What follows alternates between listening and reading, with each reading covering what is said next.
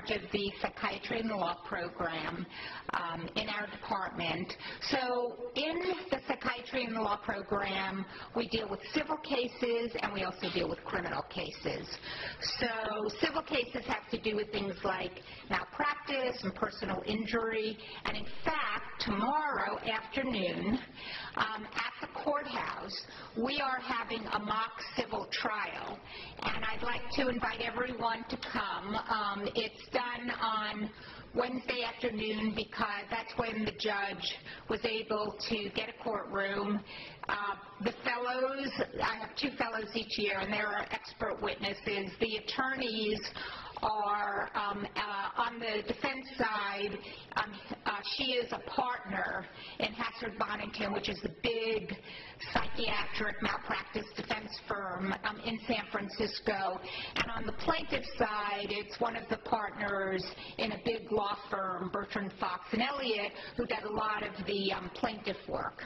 And I've told them that their job is to be, especially on cross-examination, as hard as they can be on the fellows, because you don't learn anything unless you have a very difficult cross-examination. So if anyone is interested in attending, they should contact Sabrina Ho, and she can give you all the information, the place, and just how to get there. It's an open courtroom, so people can walk in. The other part of forensics is criminal work, and that's what we're going to hear about today in Grand Rounds. Alan Newman is one of the faculty members in the psychiatry and the law program. He is, since 2014, he's been the chair of psychiatry at Cal Pacific Medical Center in San Francisco, and he also serves as the director of residency training in psychiatry. In addition, he's an associate professor of psychiatry at the Dartmouth Medical School. So for those people who don't know, CPMC, of course they're not a medical school, but they have medical students come to CPMC from Dartmouth. So Alan coordinates their program in psychiatry.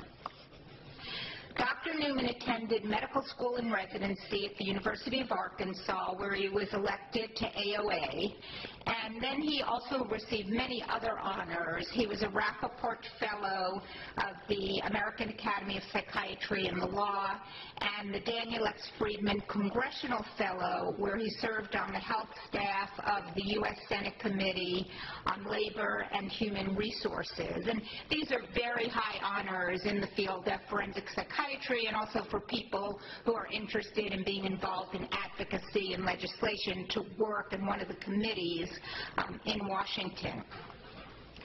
Dr. Newman completed his fellowship in forensic neuropsychiatry at Tulane. He's board certified in both psychiatry and in forensic psychiatry.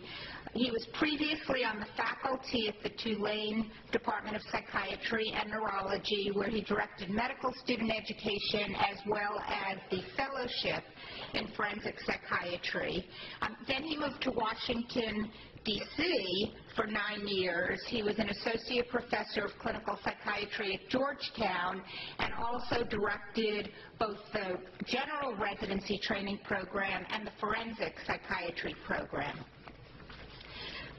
He was recognized in 2004 as the best teacher in a forensic psychiatry fellowship program by the American Academy of Psychiatry and Law, and is now on the executive. He has served on the executive council of Apple.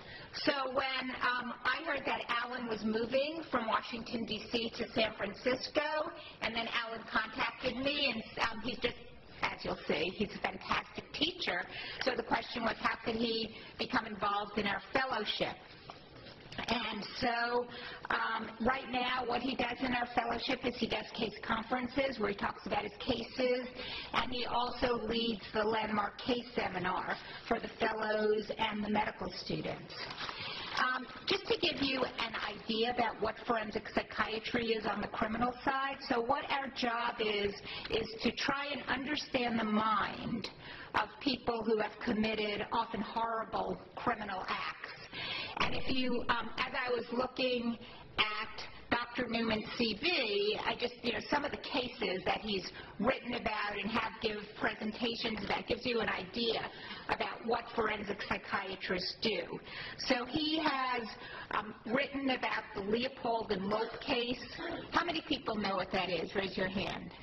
So only some people. So this was a very, horrible crime. There were two students at the University of Chicago who murdered a 14-year-old boy, and they did it in a very calculating way to show their intellectual superiority and also to try and commit a perfect crime. And that's why they murdered this person. And, they were arrested and went to trial. Clarence Darrow was the defense attorney, and there are several movies that are made about that. He has presented on Love and Death Behind Bars, The Manson Family at 50. I'm sure everyone remembers Charles Manson. Gives a presentation. He calls it The Devil Made Me Do It, except he didn't. The Puzzling World of False Confessions of Satanic Abuse, and he's even written about Edgar Allan Poe, a psychological autopsy. But today we're in for real treat because Alan is going to talk to us about John Hinckley, as people remember and as you'll hear much more about. So John Hinckley attempted to assassinate President Reagan. Then for many, many years he was at St. Elizabeth's Hospital, and that's where Dr. Newman met him.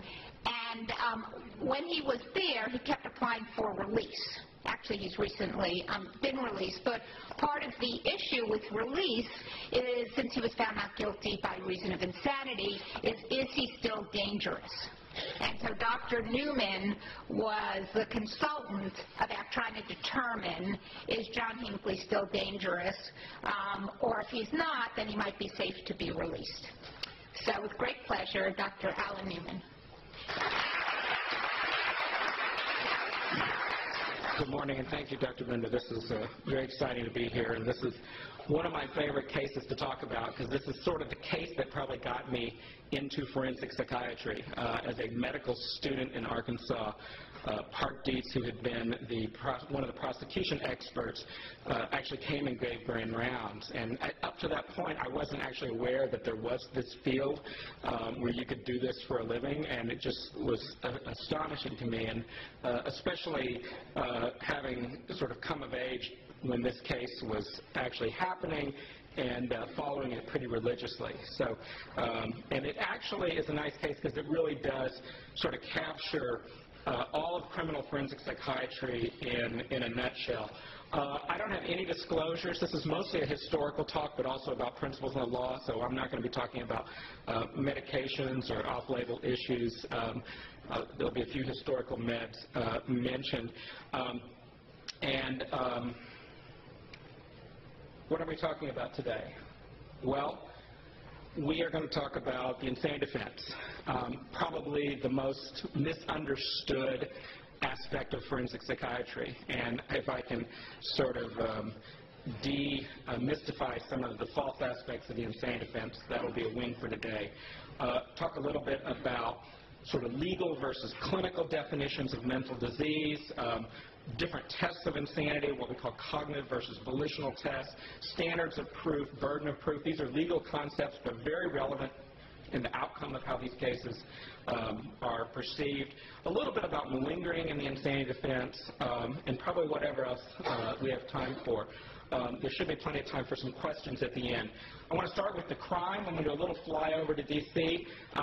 Any of you been to D.C.? It's, sometimes I give talks about obscure places, like Medina, North Dakota, but, everyone's been to Washington, D.C.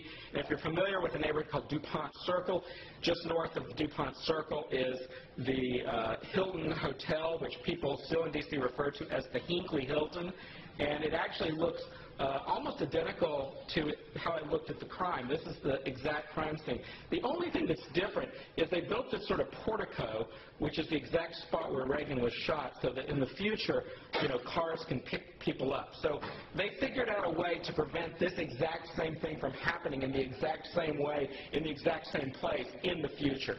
So let's all feel safe, because now they'll have to do it like a block away. But at any rate, here's the video. We're going to get to see the whole crime right here.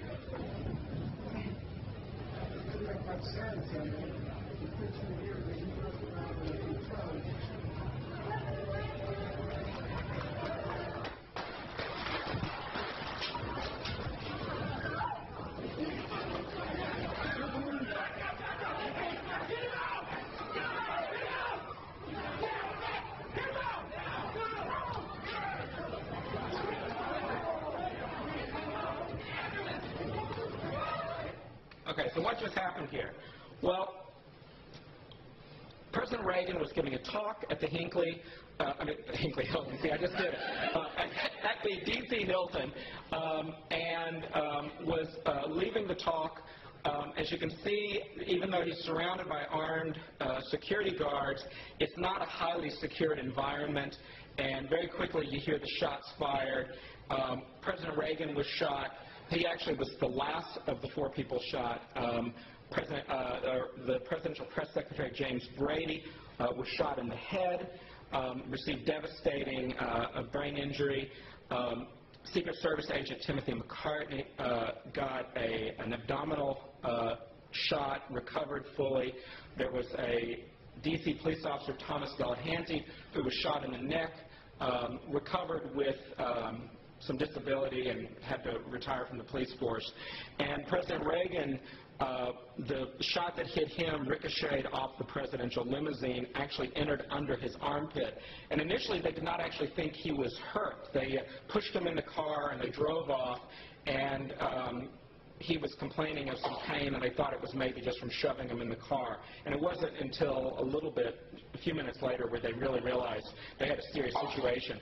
And they took him immediately to the George Washington University emergency room, where he wound up getting life-saving surgery. And because President Reagan recovered fully, I think people have kind of downplayed a little bit the seriousness of this.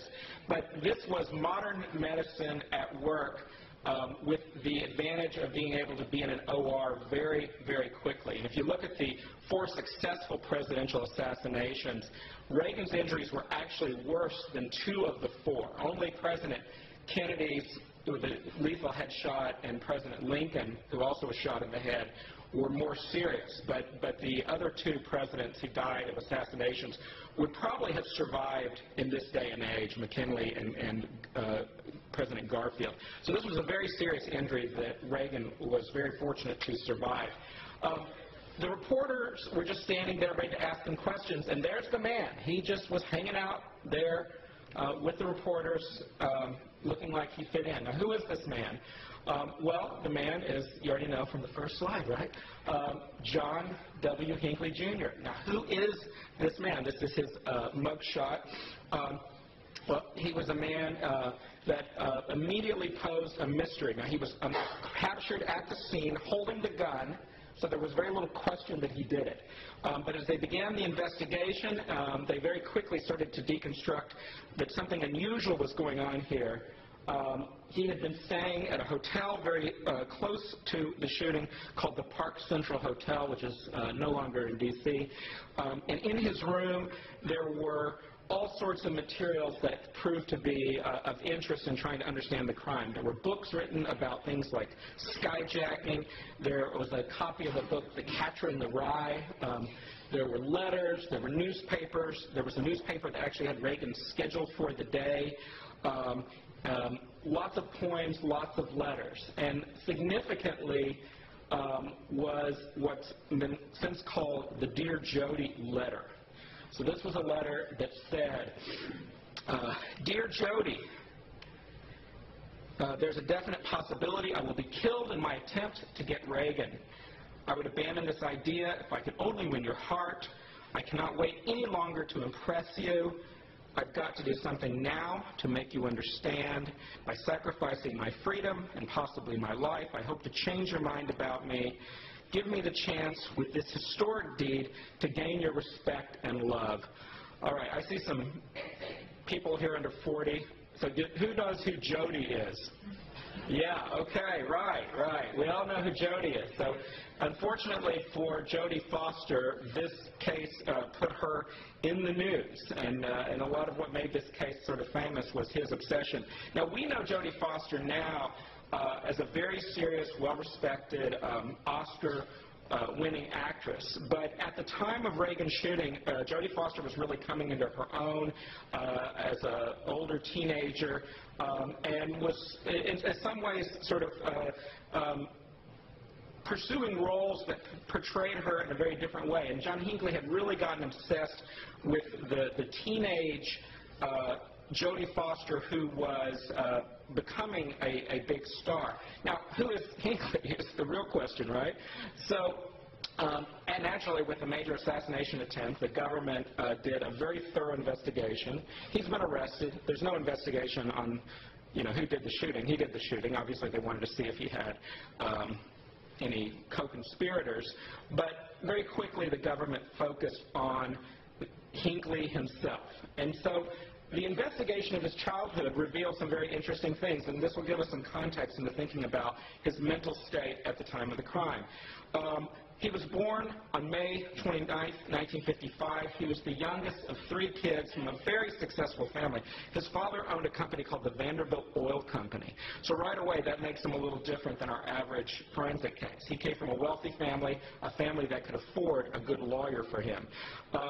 Father was the sort of self-made millionaire. His brother was also very successful. He was already the vice president of the company. He had an older sister who was smart, popular, outgoing, married, had kids.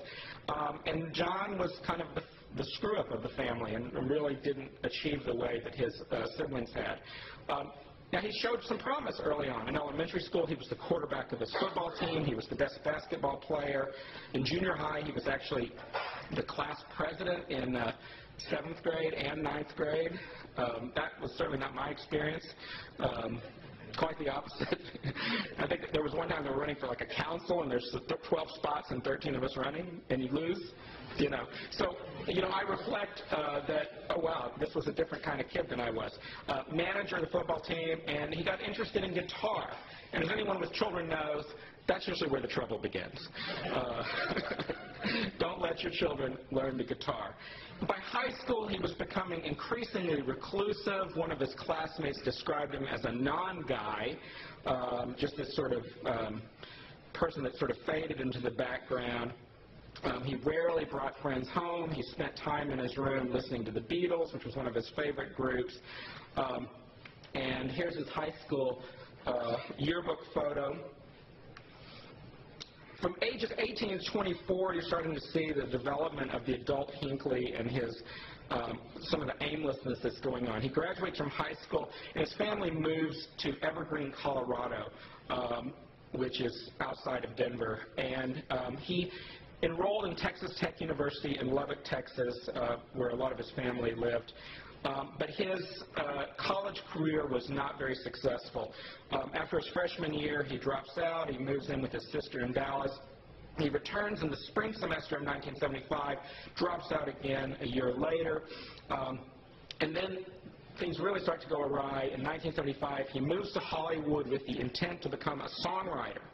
And this is where one of the most significant events happens, which is the movie Taxi Driver came out. And he saw this movie, Taxi Driver, in the movie theater 15 times. Now, again, for those of you under 40, in those days, you couldn't even rent a movie. You couldn't even get a cassette tape to take it home. You had to go to the movie theater. And so that's quite a commitment to see a movie in the theater 15 times. Now, I can tell one or two of you probably saw Twilight in the theater about 15 times, but for most of us, we wait till it comes out on streaming. So have any of you seen the movie Taxi Driver? Okay. I recommend to all of you that you see Taxi Driver. Unfortunately, it's not on Netflix instant streaming. I just checked last night. But Taxi Driver is a fascinating story. It's not hard to get a copy of. And it's about a taxi driver who's a Vietnam vet in New York in the early 1970s named Travis Bickle, who was played by Robert De Niro. This was a year or two after he got the Academy Award for Godfather 2. And he has insomnia, he can't sleep, so he decides to drive a taxi cab. And he meets this political aide working for a presidential candidate named Betsy, who is played by Sybil Shepherd.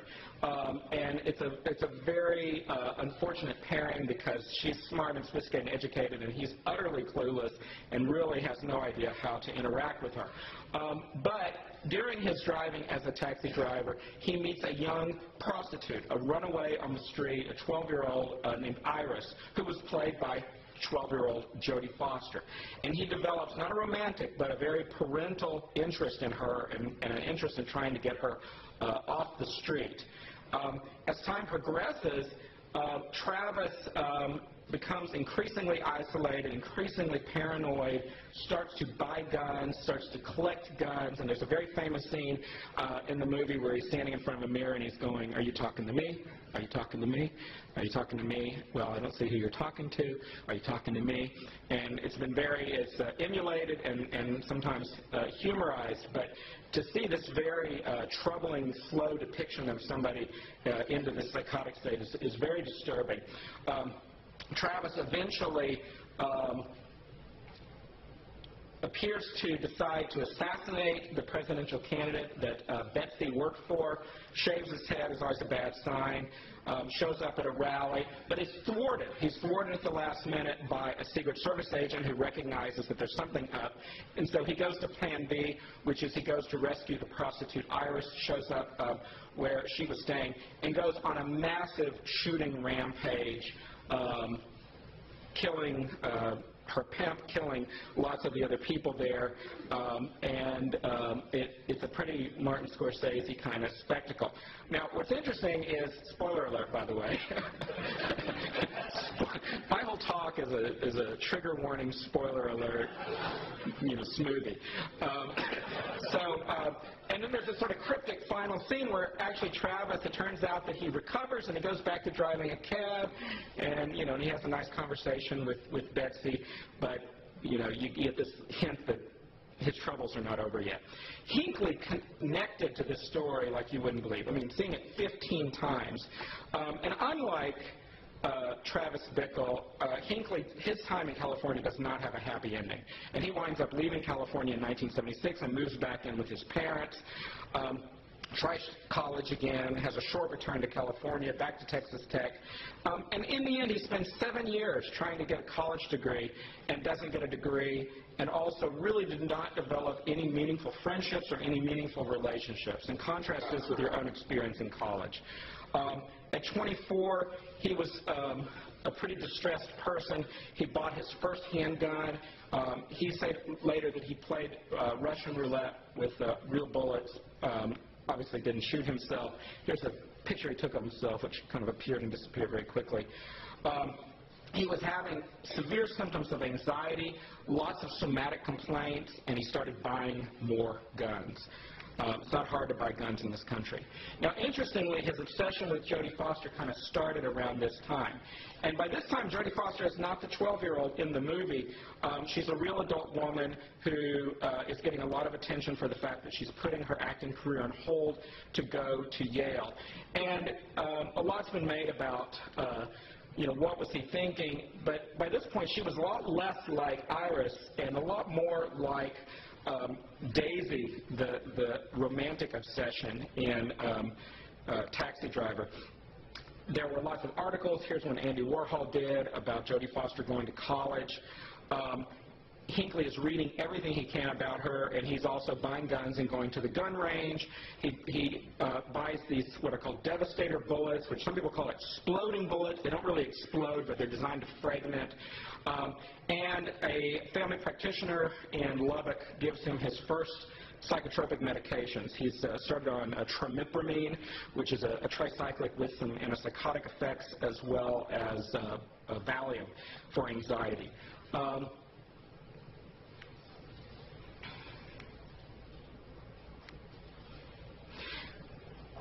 Then Hinckley gets this idea. Jodie Foster's going to Yale. Maybe I should ask my parents if I can take a writing course at Yale.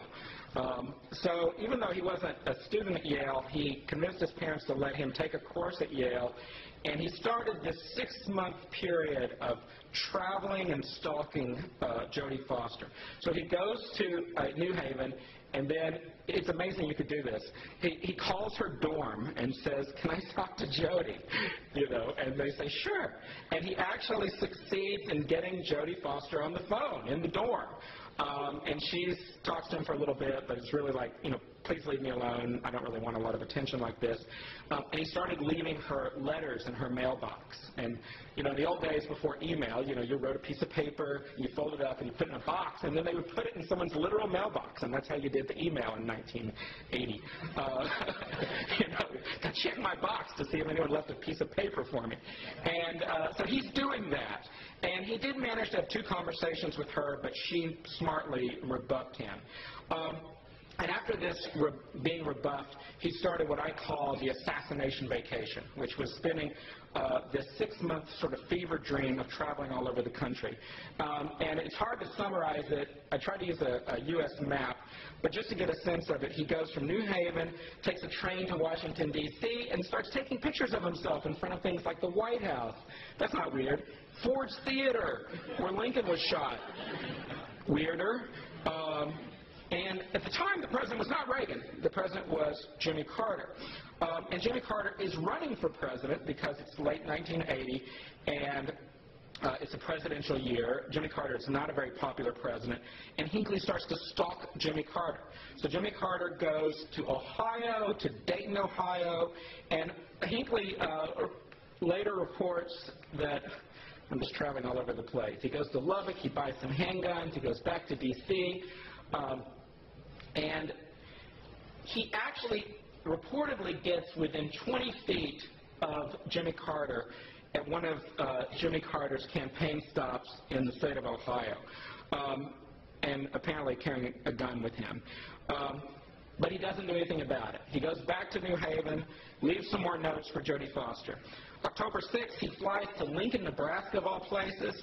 Well, you know what it was in Lincoln, Nebraska? The head of the American Nazi Party. Turns out Hinckley had some white supremacist viewpoints that hasn't gotten a lot of attention in his story.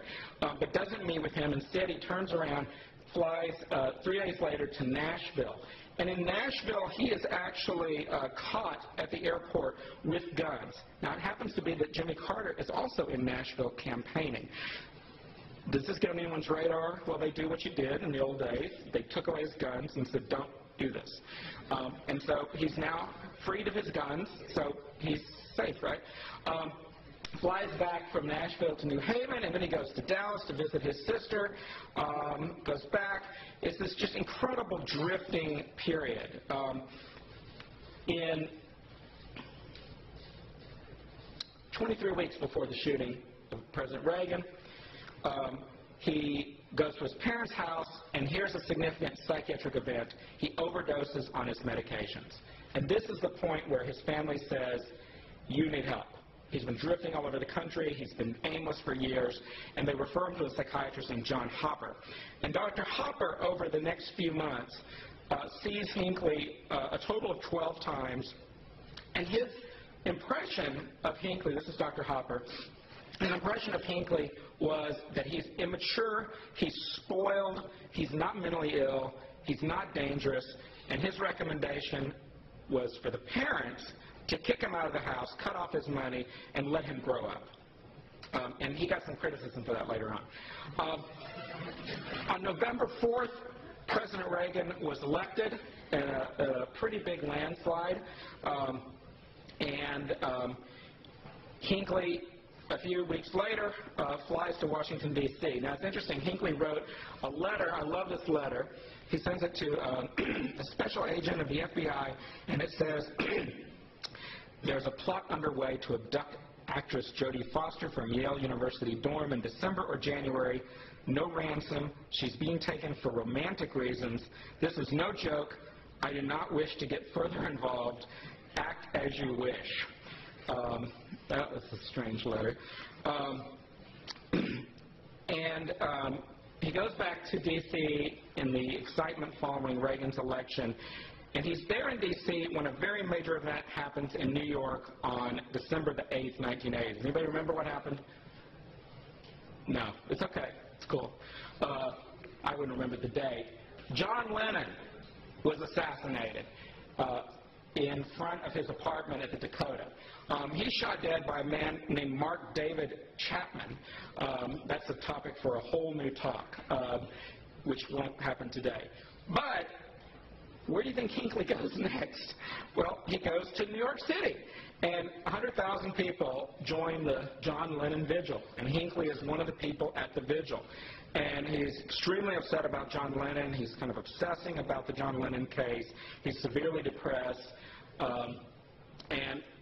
Also, New York's very close to New Haven, so he goes back to Yale and leaves some more notes for Jodie Foster. But he's in this kind of despair following the death of John Lennon, flies home for Christmas, and then he decides to go back to New York City, and he's actually thinking about committing suicide. And he doesn't commit suicide, but he stays in this sort of drifting state. And now we're leading up to 7 weeks before the assassination. He's back in New Haven again. He's just drifting. He leaves another note for Jodie Foster, essentially saying that he's going to commit suicide. He says, Jodie, after tonight, John Lennon and I will have a lot in common. But he apparently doesn't act on it. Decides to emulate Travis Bickle by going to New York to help some young prostitutes himself, and goes to the Dakota Hotel where Lennon was shot, and he actually considered committing suicide at the exact spot that John Lennon was killed. He's also reading books about presidential assassins. Here's one of his cards that wasn't mailed at the time. It's, on one side, it's got a picture of Ronald and Nancy Reagan, and on the other side it says, Dear Jodie, don't they make a darling couple? Nancy is downright sexy. One day you and I will occupy the White House, and the peasants will drool with envy. Until then, do your best to remain a virgin. You are a virgin, aren't you? Love, John. That never works, by the way. Just FYI. So we're getting very close to the assassination. Flies back to Colorado, has his last appointment with Dr. Hopper, sends another letter to Jodie Foster. This letter says, where did it go? Let me see. This is what happens when you're half as smarter than you are. It basically says, Jodie, please wait for me. Could have spared us the slide for that. Let's see. There, no, not that.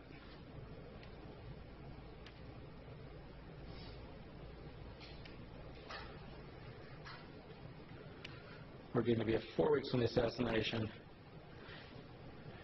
Here it is. Jodie. Ah, it did it again. Okay, just trust me. It's not anything she wants to read. And then here's his final letter to Jodie Foster that he leaves for her on March the 6th, 1981. Jodie, goodbye. I love you 6 trillion times. Don't you maybe like me just a little bit? It would make all the difference. John Hinckley. He goes home. The father says, you are done. You can't even stay at our house. You can stay in a hotel. And he just spends the next few weeks in Denver hotels. He's watching TV. He's selling his guns to get money for food.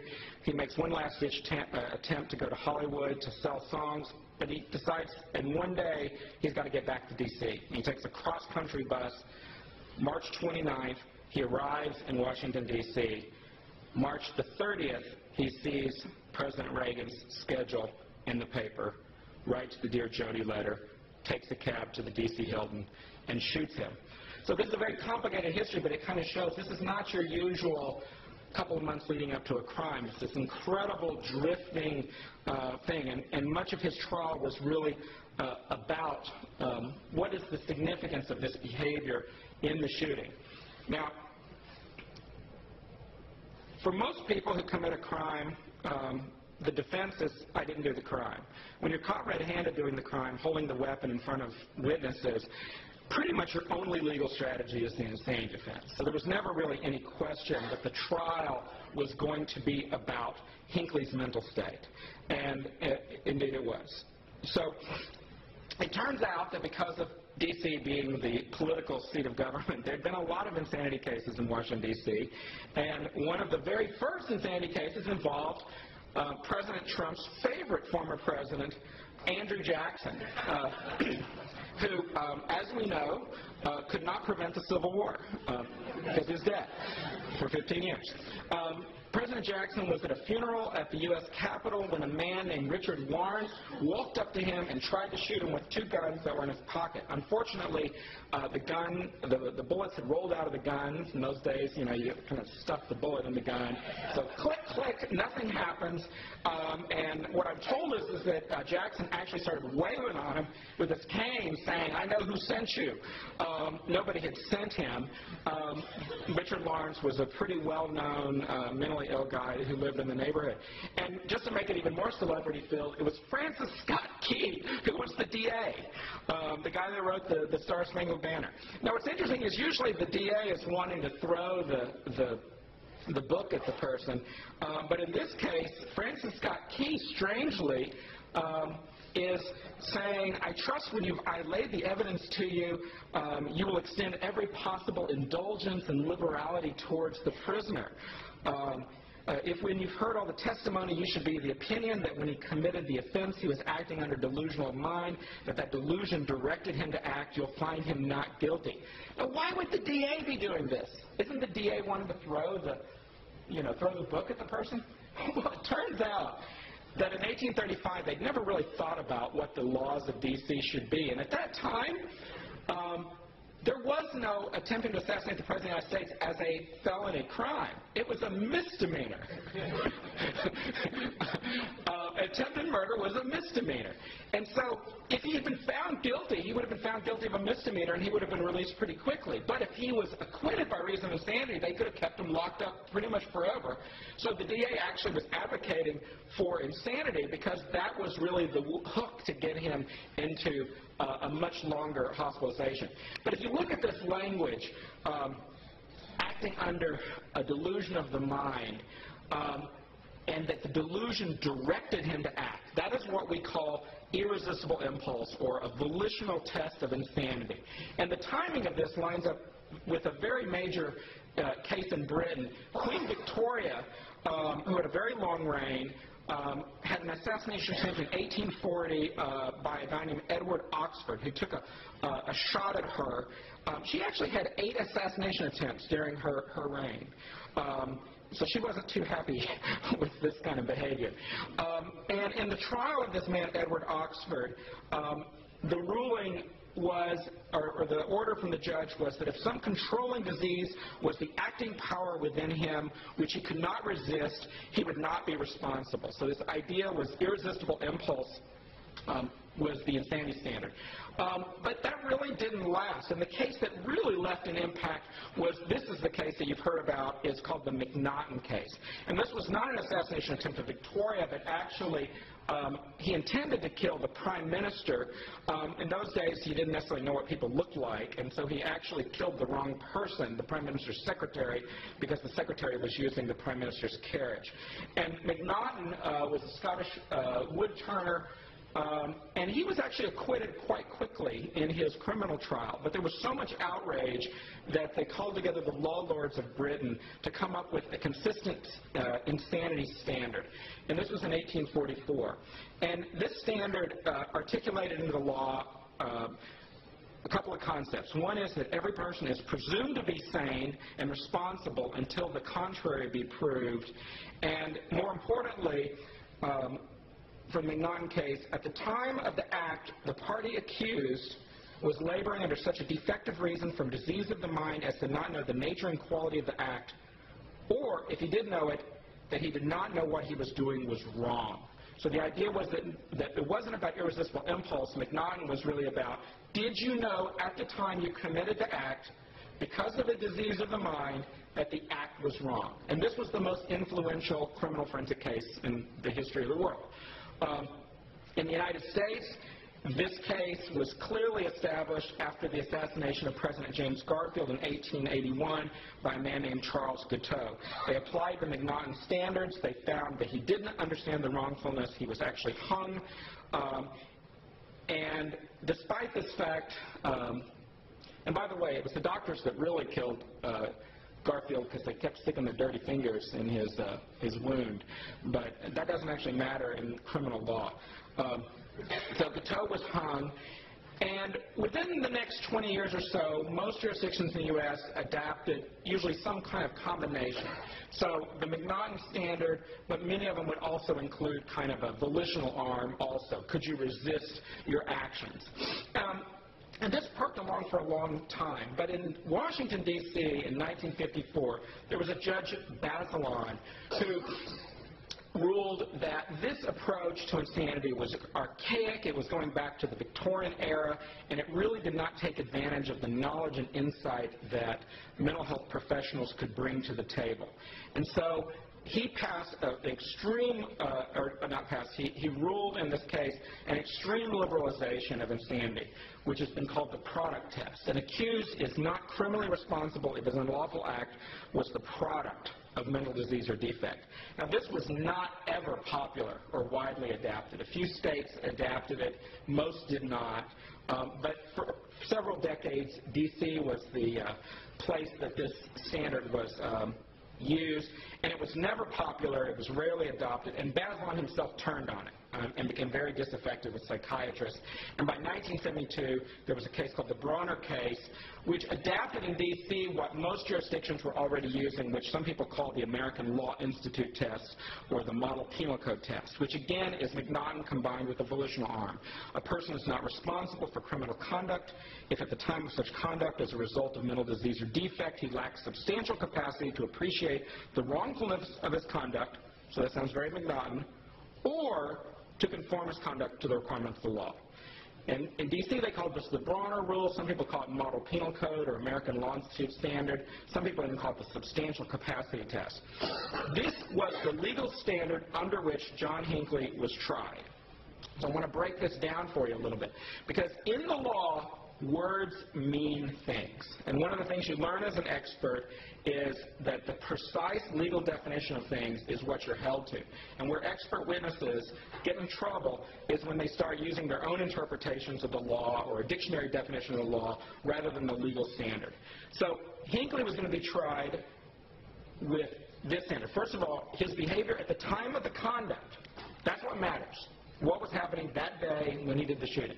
Was there a mental disease or defect that caused him to lack substantial capacity to appreciate the wrongfulness of his conduct or to conform his conduct to the requirements of the law? Now let's break this down. Mental disease or defect. Now what does this actually mean? Well, it turns out that a lot of courts don't define mental disease or defect at all. And they do this for a reason, because they want the judge or the jury to determine what it actually is. So it's not synonymous with whatever is in the DSM. Now, D.C. had a very vague definition of mental illness, which was a mental disease or defect includes any abnormal condition of the mind which substantially affects mental or emotional processes and substantially affects behavioral controls. So any abnormal that affects either processes or controls. So the illness can affect the way you think or the way you act. And also notice substantially, and that word is there on purpose. So it's not something that just might, affect you minimally. It has to substantially affect your behavior.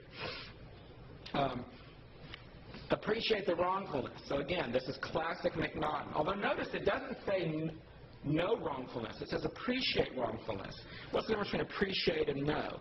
Well, Hinckley's attorneys really seized on the word appreciate and said, look, the word appreciate actually kind of softens it. You might know that something is wrong, but you might not appreciate it because you're bombarded with all sorts of other things going on in your mind. So there's a lot of debate about the impact of the word appreciate. And then conform conduct to the requirements of law. That's the classic volitional arm, irresistible impulse arm. So the trial. Well, there were lots of experts in this trial. Unfortunately, it was not videotaped or filmed, so other than these kind of occasional courtroom sketches, that's Hinckley, you don't have a lot of visual images of it. But there were lots of experts, as you would expect. And it's very complex going through the experts, but I've tried to simplify it a little bit. For the defense, there were 4 seasoned experts, and these were mostly experts who were experts in clinical issues more than forensic issues. William Carpenter, who was a schizophrenia researcher from the University of Maryland. Ernst Prelinger, this is David Baer from Harvard. He was a neuropsychiatrist, not a forensic psychiatrist by training. There was Ernst Prelinger, a PhD from Yale, and finally there was Thomas Goldman, another psychiatrist. And these were all mid-career or later seasoned clinician-type mental health providers. The prosecution had a team of 4. There were 2 very seasoned forensic psychiatrists who they decided not to use as the testifying experts. As the testifying experts, they actually used Park Dietz, who at that time was affiliated with Harvard. He was only 33 years old. And Sally Johnson, who was in her very early 30s, who worked at the Federal Detention Center in Butner, California. And these were much more part of the modern practice of forensic psychiatry. And the difference in their approaches was very dramatic in this case.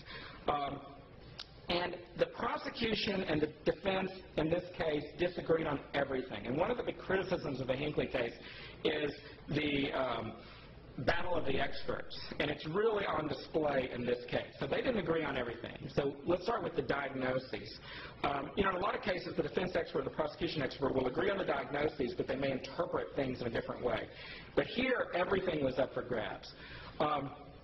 According to the prosecution experts, they felt that Hinckley was never actually psychotic. He did not meet the criteria for schizophrenia and never did.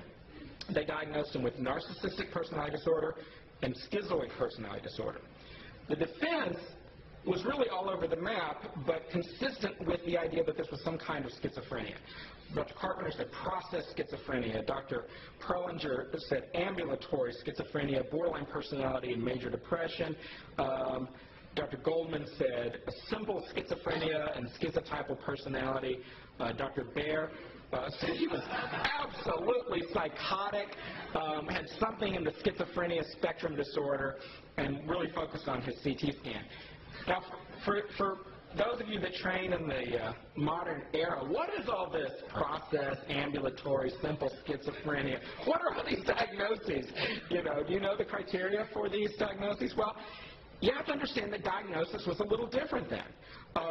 So we're used to DSM-5 and DSM-4, which focuses on criteria sets and a fairly precise approach to diagnosis. But the DSM had only come out in 1980. This trial is in 1982. Now, how often do you still see someone using a DSM-4 diagnosis? I see it every day, and it's been almost 4 years. So it's not surprising that a lot of people weren't being precisely using DSM-3. But the other thing is DSM-3 was really a revolutionary diagnostic system with very precise diagnosis. Its predecessor, DSM-2, was not as well used, and the approach to diagnosis was definitely split. The prosecution was sticking to DSM-3 religiously. The defense was using all sorts of diagnoses, research diagnoses.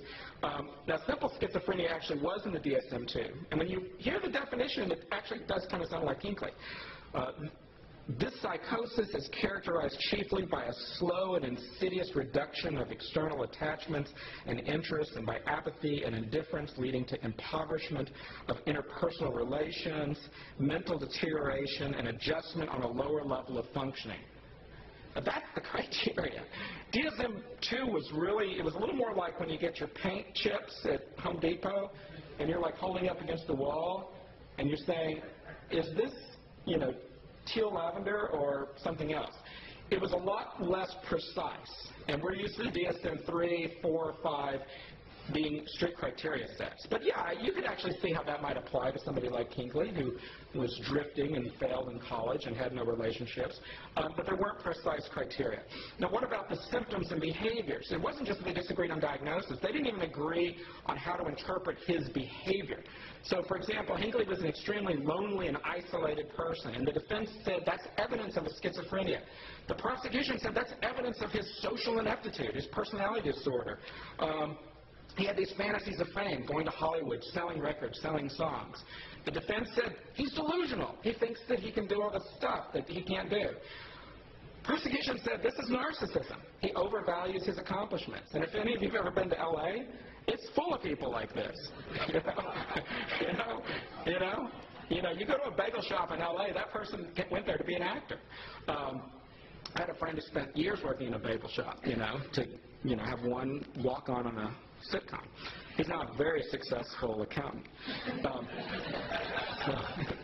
Because he got the message. Don't be an actor. The attempt to publish music in Hollywood, which, by the way, Charlie Manson also tried to do. The defense called that bizarre. Now, I'm not sure why they called that bizarre. By the way, DSM-5 dropped the word bizarre for this exact reason, because we all use bizarre in a... bizarre is when you like eating aluminum foil because you think you'll evolve into a metal bird. It's not, I want to be a rock star. So the prosecution said, look, he has normal hopes and dreams, but his expectations are totally unrealistic. So this back and forth was really jarring. Now, the interpretation of Taxi Driver was a very significant part of the play. They actually put it on the reel and played it for the jury. So that was like the highlight of the trial for the jurors. You at least got a movie in. I got a movie out of it. So they watched the movie Taxi Driver, and the defense said Hinckley was delusional. He actually thought he was Travis Bickle. He related with him to the point that he actually believed he was this person. Prosecution says no. He identified with him in an obsessive way. He identified with the alienation, the isolation. He imitated the actions of Bickle, but he knew he was not him. The defense thought the whole "you talking to me" was even like an idea of reference, that Hinckley was actually thinking that De Niro was talking to him. And the prosecution said, no, that's not how we interpret it at all. Their interpretation was guns make a weak person strong. And that's what Hinckley identified with. You feel weak, you feel cowardly, you have no power. A whole bunch of guns make you really powerful. And I think he kind of proved it in his way. Travis Bickle in the movie had an imaginary girlfriend, and Hinckley himself was writing letters to his parents and describing an imaginary girlfriend that he probably picked up from that. The defense said he's delusional because he's describing this non-existent girlfriend. The prosecution says, no, he's just imitating the movie. He doesn't have his own ideas. He has to steal them from other sources. The obsession with Foster, the defense really focused on that. They said this is bizarre. This is a sign of a thought disorder. Prosecution says he has incredibly bad judgment, but he always knew his chances were nil. If you look at his letters, especially the Dear Jody letter, he doesn't expect her to fall in love with him.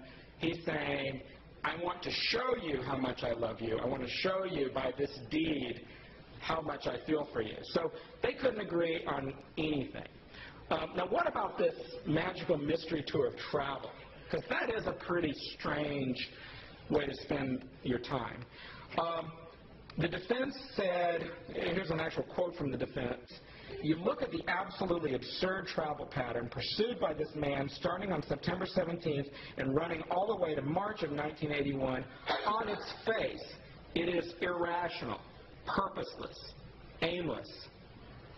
And what the prosecution said was, it is, but it takes a lot of organization to buy plane tickets, to make connections. And, this is 1982, okay? There wasn't a Travelocity app on your phone. If you wanted to buy a plane ticket, you had to talk to a person with your mouth. I need a ticket. And, have paper. So it did require a lot of planning to make all of these pieces happen. So again, of course, a delusional person can also engage in very complex steps, and so it doesn't in none of these things does the truth have to be one side or the other. But the interpretation is very exciting to read about in the transcripts. Now, what was interesting about Hinckley's case was this was one of the very first criminal trials in America where neuroimaging was a major issue. And since Dr. Bender brought up Leopold and Loeb, that was probably the very first trial. Now, what the hell neuroimaging were they doing in the 1920s? Well, what could you do in 1920? You could do a plain film of the skull. Well, what does that show you? Not much, except calcium. Well, what calcifies? Well, the pineal gland sometimes calcifies. So one of the Leopold and Loeb killers, I think it was Loeb, no, it was Leopold, had a calcification in his pineal gland, and they had a whole bunch of testimony about the implications of that. But that doesn't really say much. But by Hinckley's trial, the CT scan had become the standard of neuroimaging. Now, CT was still pretty novel in the early 1980s. I remember when the first CT scan arrived in my home state. In 1981, there were only 13 CT scans in the entire United States, and no MRI. Hinckley's, this is not Hinckley's CT scan, by the way. I could not find it. But his CT scan was abnormal. It showed widened sulci. It showed enlarged ventricles. And the defense wanted to introduce this as evidence, not necessarily diagnostic of schizophrenia, but not inconsistent with the other stuff they were saying. Prosecution was strongly opposed to this. They said this is going to confuse the jury. This is going to, wow the jury with some, super technology. It doesn't really say anything. And it went back and forth. One of the defense experts actually told the judge, I refuse to testify unless you allow it. And the judge said, you're going to go to jail if you try that. And that cooled him down. And finally, the judge decided to admit this testimony, and they had about a day of testimony about the significance of this. And it went back and forth, and on the defense side, they said, we've done a lot of scans at St. Elizabeth's Hospital, and about a third of patients diagnosed with schizophrenia have similar results, and only about 2% of normal people showed this finding. The prosecution brought in several other radiologists. Some of them said that they don't even look abnormal. Other radiologists said it is abnormal, but it's an abnormal normal variant, if you know what I mean. It doesn't have clinical significance. And at the end of the day, there's a lot of debate about how much did this impact the jurors. I don't think it had a huge impact on the jury, but nobody really knows. So, again, defense consistent with schizophrenia.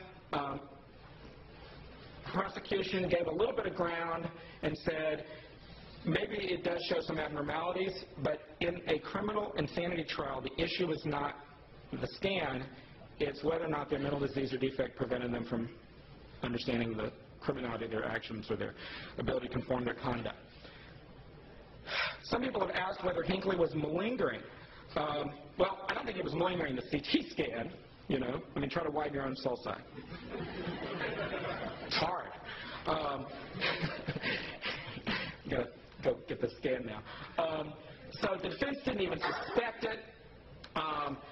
They argued that if he was malingering, he would have been more dramatically malingering. He would have said, I heard voices and the voices told me to shoot Reagan, or I had visions and the visions told me. And that's a good point, because people who malinger usually overplay their hand. The prosecution didn't ever diagnose him with malingering, but they were very critical of the fact that apparently the defense gave Hinckley a copy of the DSM criteria for schizophrenia and said, just go over this and let us know if you have any of these symptoms. And they actually would give Hinckley copies of the defense experts' reports and ask him for sort of editorial input. Is this right? Is this wrong? And on paper that might sound okay, but you're kind of training your witness to know what the strategy is. Hinckley had a book in the hotel room, and in the book it was about one of the books was about a skyjacker who malingered psychosis after he got caught. Again, don't think that was very significant in that case. And some of Hinckley's interviews actually happened well into the trial, which was criticized. But I don't think there was any real evidence of malingering. Cognitive arm, I'm going to go very quickly through this. This is the heart of any kind of insanity analysis. Do they actually meet the legal criteria? Do they appreciate the wrongfulness of their actions? Well, the prosecution said, look, His letter to Jodie Foster says it all. You know, he expected to be shot. He expected to be killed. He knew he was committing an illegal act. He concealed the weapon. He wasn't like showing the gun off to the reporters. You know, he kept it hidden. Why would you hide a weapon? Because you know you might get stopped. You might be caught. He expected to be killed or captured. And when he was stalking Jimmy Carter, he actually had a diary talking about his plans, but after he had those guns confiscated, he destroyed the diary. Now, that's not really his mental state necessarily for Reagan, but it shows that in a previous circumstance, he was aware that you kind of need to cover up some evidence. Now, the defense took the strategy that he might have had intellectual awareness of the criminality, but they focused on this word, appreciate the criminality. This was a troubled, disturbed person traveling all over the country, thinking he can impress this movie star. He didn't have the emotional understanding. So that's where they fell on that. Now, the volitional arm is interesting. Many jurisdictions don't have any volitional arm. California doesn't have a volitional arm. But the issue is, can you conform your conduct to the requirements of the law? The defense approached this in a very diffuse way. They said that all the anchors that hold a normal person to reality, friendships, relationships, connections with jobs, family, children, he had lost all of those. He had lost everything that would tether him to the world. And he was also suicidal. If you're planning to die, who cares what the consequences of your actions are? The prosecution focused very specifically on the factual issue. They said, look, he had carried a gun with him on many other occasions and didn't shoot, you know, when he was stalking Jimmy Carter. He had the ability to pull the gun in or out if he wanted to. He didn't have anything telling him to commit the crime, no command hallucinations. He actually could have shot Reagan as Reagan went into the Hinckley. He was there at the beginning, but it wasn't really an opportune time. So he hung out until Reagan was leaving, and that was considered evidence. What's interesting about this case is that really the verdict all comes down to the jury instructions. And I'm going to very quickly go through this concept of standard of proof, which is very confusing. So everybody knows from watching CSI that the prosecution has to prove the case beyond a reasonable doubt. And in civil cases, you usually only have to prove by a preponderance of the evidence. In things like civil commitments or termination of parental rights, you have to prove by what's called clear and convincing evidence, which is like 75%. And then in a criminal case, the prosecution has to prove beyond a reasonable doubt. Now, what about the insane defense? Well, there was some debate. In some jurisdictions, you raise the insane defense, you have to prove you were insane. But in other jurisdictions, if the insane defense was raised, the prosecution had to prove you weren't insane. And that's what the judge in this case said. He told the jury the burden is on the government to prove beyond a reasonable doubt. If the government has not established this to your satisfaction beyond a reasonable doubt, you shall bring a verdict of not guilty by reason of insanity. And so think about this. In a case where you have to convince the jury you're insane, you have got all the work. But in a case where the prosecution is to prove you're insane, the prosecution has got all the work. And it's a lot easier to disprove insanity than to prove sanity. And so just as an example, let's say that after all the information, Hinckley's jury was, 35% convinced he was insane. Well, if Hinckley had the burden to prove his own insanity, that's not good enough. They need to be convinced, more likely than not, that he was insane. If they're only partially convinced, it's not going to be successful. But if the prosecution has to disprove his sanity, then the defense thinking I'm 35% convinced he's insane. Well, that's enough, because he has to be sane beyond a reasonable doubt. So one of the myths of the Hinckley case is that it was all about all these other issues. But in the end, the jury instructions were, if you're not convinced beyond a reasonable doubt that he's sane, you must acquit him. And that's the part of the story that's almost never mentioned in the media or in the history books, but it really came down to who had the burden of proof. And in this case, the burden of proof was on the prosecution. And the jury concluded that they failed. Now, does anyone remember the riots after Hinckley's acquittal? Well, there weren't any. But there was a lot of negative media coverage. Hinckley beats the rap. There's outcry. And, of course, who's blamed for this? Psychiatry. Because, it's our fault, right? So there was a lot of legal scholarship written on this. Here's a great quote from the University of Chicago Law Review. The instructions amounted to a directed verdict of not guilty by reason of insanity. Juries usually ignore such unpopular legal standards, but the Hinckley jury surprised everyone by taking the law seriously. There was this enormous reaction. Now, the executive branch was very upset. Now, they had a bit of a conflict of interest, given that the president was shot. But they were very critical of the verdict. The Attorney General actually wanted to appeal the verdict and eliminate the insane defense. But the executive branch kind of backed down and said, let's let the system work. Congress, on the other hand, really took it seriously, and they had lots of hearings, both in the House and the Senate, on the insane defense. The hearing for the Senate was called Limiting the Insane Defense. So what do you think their strategy was? 5 of the jurors were actually called to testify to Congress, which I think is very banana republic. You know, we don't like the verdict, so we're going to call you to testify to Congress. And there were actually 25 different bills introduced to limit the defense. Now, this has gotten a little overplayed. There was a lot of negative attitudes about insanity already. On the several days before Reagan was shot, there was actually a bill introduced to eliminate the federal insane defense. So it wasn't like this did it all. But in the end, the federal government passed, for federal courts, the Insane Defense Reform Act of 1984. They got rid of the volitional arm, and they made it a strict McNaughton standard. They shifted the burden of proof to the defendant. They raised the standard of proof to clear and convincing. So now the defendant has to prove that they are insane by clear and convincing evidence.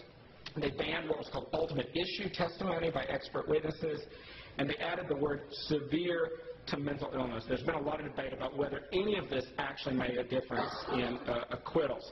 It only applied to federal courts. It didn't even apply to the D.C. Superior Court, which was the most common place in D.C. where people were tried.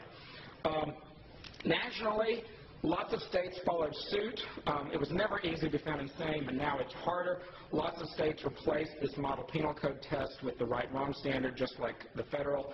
A lot of states shifted the burden of proof to the defendant. Lots of states adopted a new thing called guilty but mentally ill. Some states actually completely eliminated the insane defense. Montana, Nevada, there's several states that don't have it at all. Now, what about California? Now, California is an interesting state because it actually has ballot initiatives that you vote on that can change the Constitution or the statutes. And there was a California Victims' Bill of Rights in the summer of 1982. And what this bill did was it eliminated the volitional prong in favor of the McNaughton standard. It also eliminated something called diminished capacity, which was a very unpopular defense, especially after the assassination of Harvey Milk and Mayor Moscone here in the city. But one of the myths that I've heard is that the Hinckley case verdict was responsible for this. It wasn't. The vote was on June 8, 1982. The Hinckley verdict was 2 weeks later, June 21st, 1982. So the California voters voted on this during the Hinckley trial, but they did not know the outcome. There was a national swing. The fact that Reagan was president, I think, kind of shows there was a national swing in a more conservative direction, and states were responding in kind. So what happens? This is the slide I just did. That's funny. That's easy fixed. So what happens? There was part of the outcry was this idea that Hinckley is going to get released within 50 days. Well, he didn't get released in 50 days. He was sent to St. Elizabeth's Hospital in Washington, D.C., which was not a pleasant place. This is the John Howard Pavilion. For many years, my office was right by that car. Hinckley would take care of the cats, the feral cats on the grounds, and be right outside that window. One time I was actually giving a Hinckley lecture, and I looked out the window, and there he was. But he didn't hear me. It was just where the cats were. What happened to John Hinckley? Well, in the early days, 1983 to 1987, he was a very difficult patient, very manipulative, still preoccupied with fame, still preoccupied with Jodie Foster. 1987, he tried to get past this. The court refused because it turned out that he was still trying to communicate with serial killers and write letters to Jodie Foster. From 1987 to 1999, he started to improve. He started to mature. He actually got a girlfriend who helped him mature tremendously and become more of an adult. And by 1999, the courts had ruled that he was eligible for day passes with his family. By 2005, he was granted overnight passes. And from 2009, he was getting 10-day passes that were overnights 12 times a year. And by this point, I started working at St. Elizabeth's in around 2006, and I was part of a group of people that were involved with the risk assessment process. But ultimately, it was really another battle of the experts in the hearings, and the hospital recommendations were not majorly considered as the primary issue. By 2013, he had 17-day overnights. Finally, he was released in September of 2016. So he just got out. He's living in Williamsburg, Virginia with his elderly mother, occasionally hounded by paparazzi, if you can believe that. Secret Service, I'm sure, is still following him. For the most part, he shows no violent behavior, also appears to just want to be left alone. All right. Thank you. And I'm very happy at this point to take questions on the case.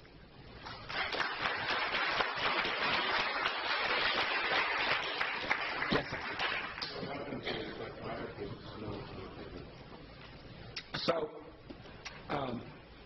So Dr. Hopper, who had evaluated him, did testify in the trial, and then later he was sued by several of the victims, although I don't think Reagan himself was part of that lawsuit, but he was sued civilly for incompetent care. I don't believe the suit was successful, although it may have settled. But there was a lot of, there's a lot of hindsight bias that you have in these cases. But if you look at every person in the country that behaves like a John Hinckley at that point, who is withholding from their doctor certain key information, like guns and fantasies of killing people, it's hard to know how Dr. Hopper probably could have predicted or prevented it.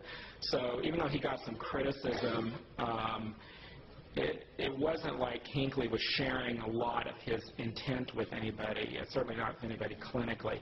Some people were very critical of the kind of tough love approach. And again, if you look at it from the defense perspective, some of the defense experts just flat out called the care Hinckley was getting malpractice. So from their perspective, it was incompetent care. From the prosecution's perspective, this might be how you treat somebody with a personality disorder who needs to have some maturity. So in the end, Hopper, I wouldn't say he was vindicated, but it didn't end him either. Yes, sir. I'm curious about the letter to the Secret Service warning them of a plot against Jody Foster. In hindsight, do you think that the idea could have been considered that diagnosis didn't exist at the time? Well, there were certainly variables of it that did exist. I mean, you're referring to dissociative identity? The book Sybil and Three Faces of Eve were certainly around. I don't think anyone diagnostically ever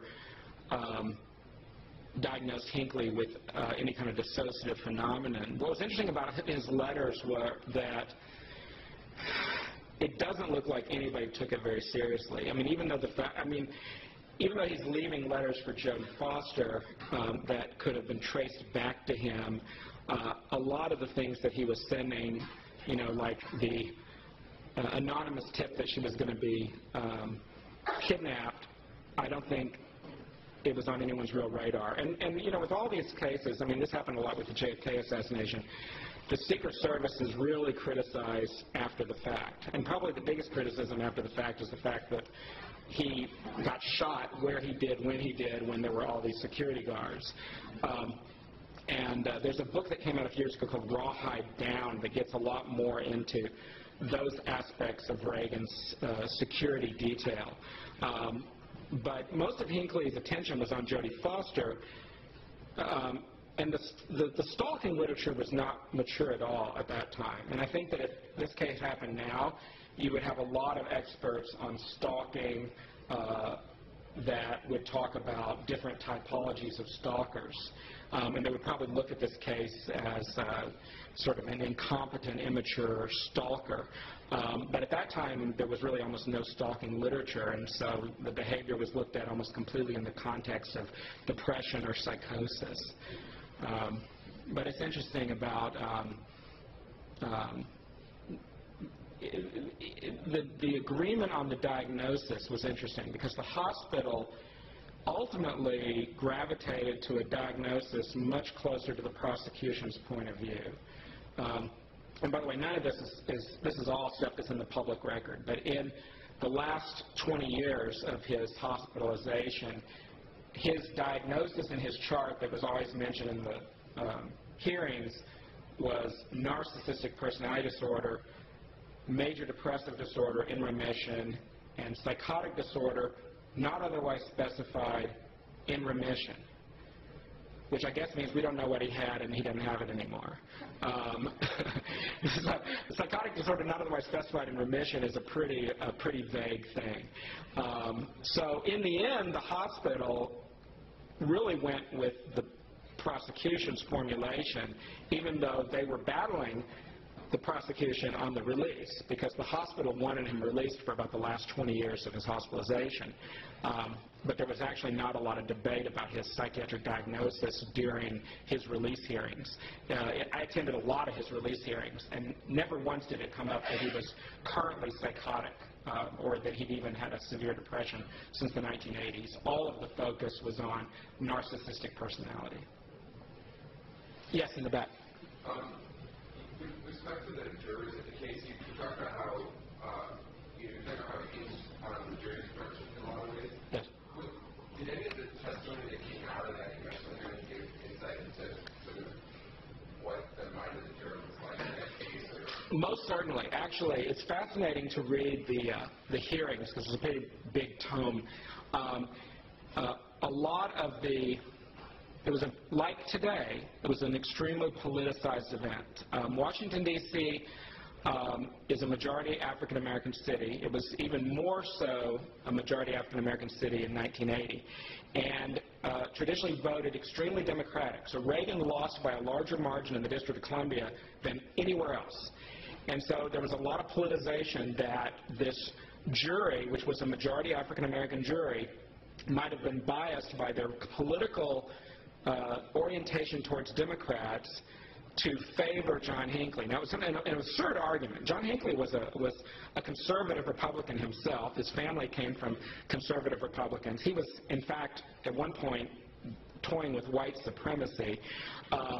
And the fact that he shot Reagan was because Reagan was the famous person he could shoot that day. If it had been Paul McCartney, he would have probably shot Paul McCartney. If it had been Jimmy Carter, he would have shot Jimmy Carter. So this was a very non-political crime from the perspective of the shooter. So that was one aspect of it, was this Republican Congress politicizing a D.C. jury.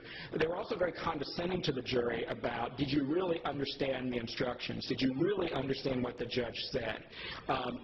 And it's a little unseemly to see how somebody is, is serving their community by being on a jury, and then they get, put through the ringer by the senators. So to me, it's kind of an unpleasant read. What is useful in the hearings is that some nationally known, respected experts in forensic psychiatry testified on things that hold up today about prediction of dangerousness, about issues related to different insanity standards. So it's illuminating when you read about what experts thought should be the law, and it looks like a witch hunt when you look at the approach to the jury. Yes, ma'am. You got a question? I was just curious if you used to be psychotic or Great question. So Hinckley's medication regimen is something that's a little bit of a challenge to discern because it's never discussed in many of these cases. He was put on medications early in his hospitalization, some kind of antidepressants. He actually gave a secret interview to Penthouse magazine by mail or maybe phone call, and he would refer to, the hospital where they give you terrible food and delicious medications. And he had a suicide attempt within a year or two after the crime. So he had been treated with some antidepressants early on. Then he got off of the medications, and he spent a long time. I think he spent about 12 years on no medications of any kind. And what's interesting is the decision to put him back on medications, because there was a period in the 90s where there was some controversy about whether or not he was stalking a hospital pharmacist.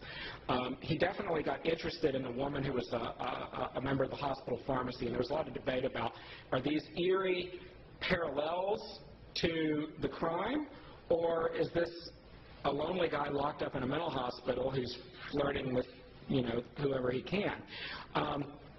So at some point, I think in the late 90s, they put him back on an antipsychotic, an atypical antipsychotic. He was put on Geodon. And that's in the court record where they say we decided to put him back on a medication. And when you read the transcript where they discuss it, and I'm deliberately avoiding hospital chart and notes, but if you look at the stuff that's in the public record, there's no target symptoms that are mentioned. It was just this sort of, well, we thought we'd see if he would do better with medications. And then it would come up in subsequent hearings, and it's like, well, ever since we put him on medications, he seems to be doing better. And I remember one stack of past hearings where it was a week of testimony. This was in the early 2000s, and, hundreds and hundreds of pages. And the entire discussion of medications was like 2 paragraphs. And it was just, yeah, we started him on this medication, and it seems like since he's been on the medication, he's doing a lot better. Some people have interpreted this as the judge is not going to ever release him from the hospital if he's not on anything. And some people have interpreted this as sort of cynical, well, we're arguing he's recovered from some severe psychotic disorder, depressive disorder, and yet he's on no medication. How do we know he's not going to relapse and do something terrible? But there's nothing in the court testimony that really gives any illumination about why he's on medication, what the target symptoms were, the extent to which the target symptoms were reduced. He was just put on the medication, and he was doing better, and nobody wants to mess with it. So Citizens Commission for Human Rights, our friends, the Scientologists, actually have a thing on Geodon is a terrible drug, and Hinckley was put on it, so that's part of your evidence of what a horrible drug it is. And that was something that they did recently based on his release hearings. But the medications are not very illuminating. And the same is true with actually sophisticated evidence-based approaches towards violence risk. That in the hearings, he had undergone things like the hair psychopathy test, and he had undergone actuarial measures of future dangerousness. And in the release hearings, that would be of minimal interest. And what would be much more of interest was what TV shows did he watch, what books did he look at. He got passes for many years, and the Secret Service would follow him and take notes on the books he looked at. One story I recall was that Hinckley was at a bookstore, and there's a biography of Ronald Reagan called, I think it was called Dutch, and he's like looking in the book, like is he looking for his name in the index? I'm sure it was there, right? It's probably what I would have done. And the prosecution seized upon the most trivial aspects of it. So, for example, in the back of the book, there's a picture of Reagan waving. Well, Reagan was waving when he was shot by Hinckley. His arm was up in the air, and that's how he managed to catch the bullet where he did. And that became an entire topic of conversation on the release hearing, that Hinckley was looking at a picture of Reagan with his hand in the air, just like Reagan had his hand in the air when Reagan was shot. Well, Google President waving, and you're going to see like paintings of George Washington waving, and Andrew Jackson waving, and every president waving, and the Pope waving. Everybody waves. If you're a celebrity, you wave. So, the release hearings were much more on kind of the gotcha aspects of Is he listening to violent music? What are the lyrics? Oh, he wrote some new songs. Let's look at the lyrics of those songs. And the truth is that our evidence-based methods of risk aren't really designed for a John Hinckley. I mean, if you look at the man's entire life, the only time he was ever actually violent to anyone else was just this one, 1 minute period. He had never, he had attempted suicide, but he had never been violent to anybody else. And so it's hard to sort of approach the dangerousness the way we usually approach it in our business when someone's only history of dangerousness was just this one period where they just happened to shoot 4 people, including the President of the United States. Other than that, no dangerousness. Yes, ma'am? How do you do on the psychology test? Goodness. I'm just going to say I think okay. I used to know this answer cold.